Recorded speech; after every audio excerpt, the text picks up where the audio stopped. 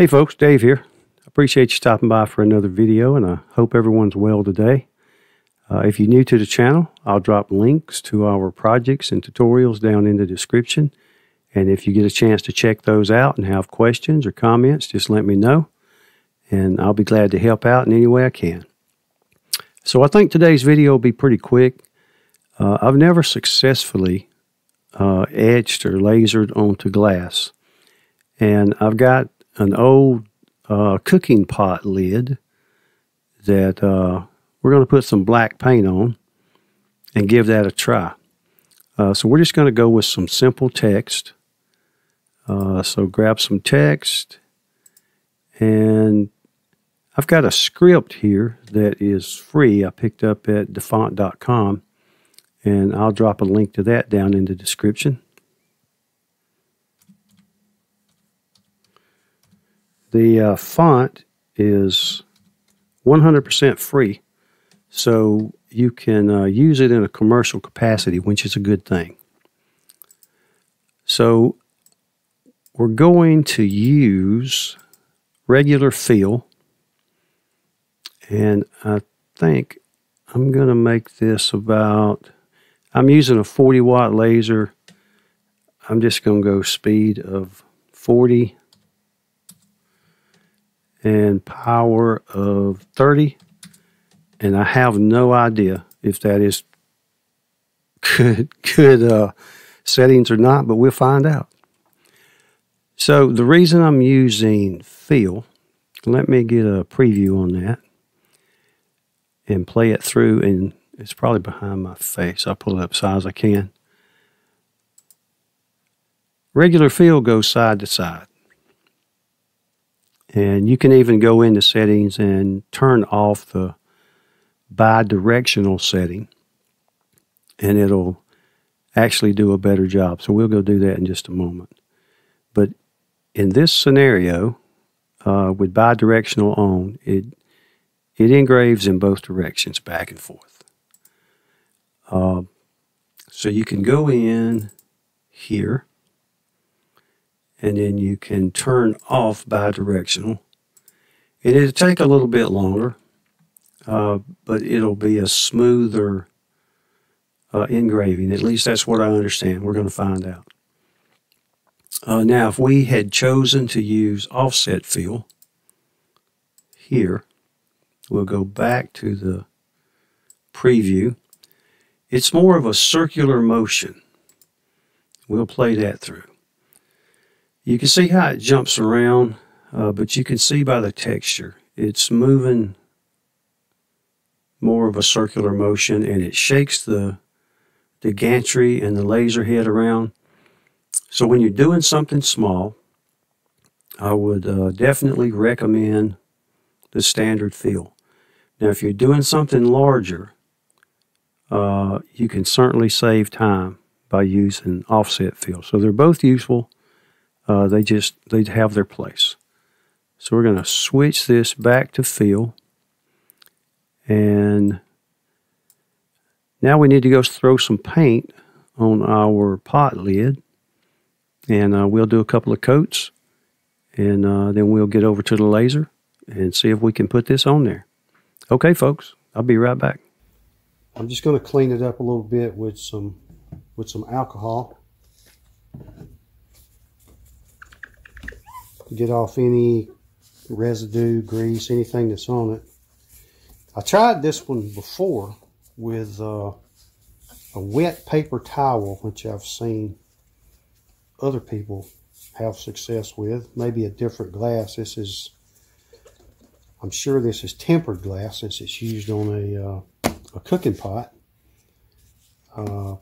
Also tried blue painter's tape and didn't have much luck with that either. So I'm going to use black paint this time. Just a black acrylic quick drying hobby paint. And we'll see how that works. We'll figure this out together. So just some hobby paint, if I can get some to come out of here. There we go. Oh yeah. we're just going to smear it on. We got some new pots and pans for Christmas, so I have some leftovers to practice with. And if we can't engrave on it, I'll toss it and we'll try something else. That's probably plenty. So I'll let that dry, put a second coat on, and then we'll get over to the laser and see if we can get this done. Okay, I believe it's dry enough for a second coat. Put a little bit more on here. Maybe. There we go.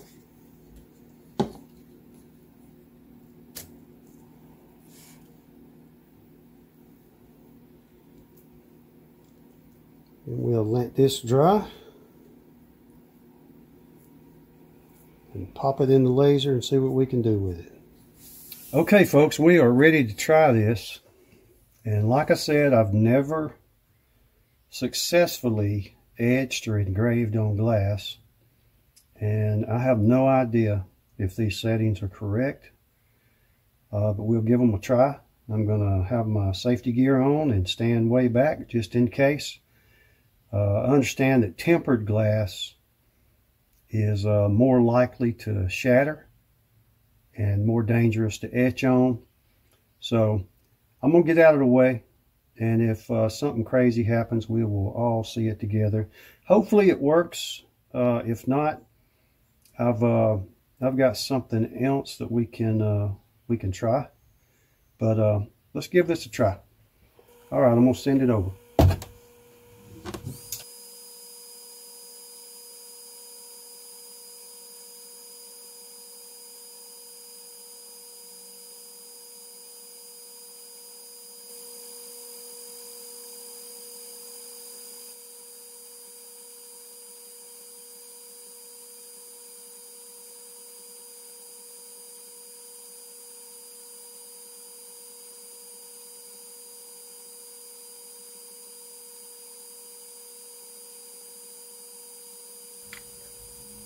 Well folks, we got through it without the glass exploding.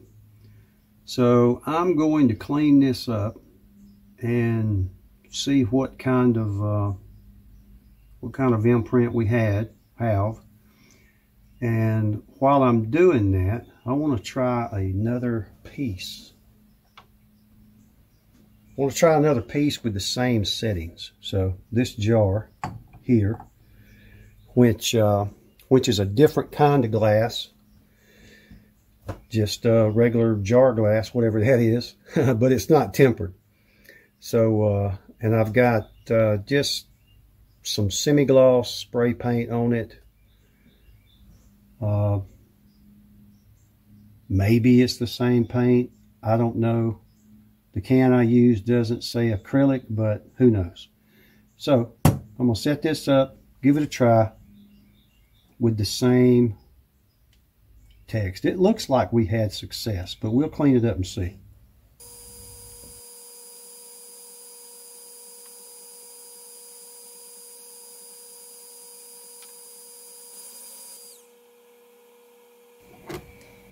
All right, that looks pretty good too. So let me clean this up and we'll take a look at both of them, see what we got. Be right back. Okay folks, so here's what we've got all cleaned up. And it worked, but it's not perfect by any stretch of the imagination, but it's a start. And for the first time doing it, it's not bad at all. So like I said, on this one, I used a acrylic brush paint, and you saw me brushing that on. I put 2 coats. On this one, I just had 1 coat of a spray paint, semi-gloss black. So I see people have their best luck with tempera paint, which is basically just a watercolor paint. I had to clean this off with some alcohol. It came off pretty good. I think this one is really good for for tempered glass, because I've seen people have problems with that. So you've got some base settings from mine, and again, mine's a 40-watt laser. Yours may be much different. And even among lasers that are the same, settings can differ because it can depend on how much runtime you've had between cleanings, what type of lens you have, all sorts of variables that come into play.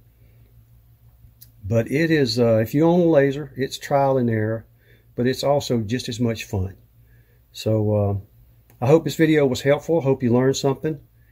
And like I said, it is my first time doing this. And as I get better and learn more, I will certainly share it with you folks, and we can learn together. So I really appreciate you folks watching. It does help the channel grow, and I enjoy doing the videos and sharing, and it helps me learn from the comments that people make, and I pick up tips and tricks that are helpful, and then I can share them back out with other viewers. So just check back often for new videos. You folks take care, and we'll see y'all next time. Thank you.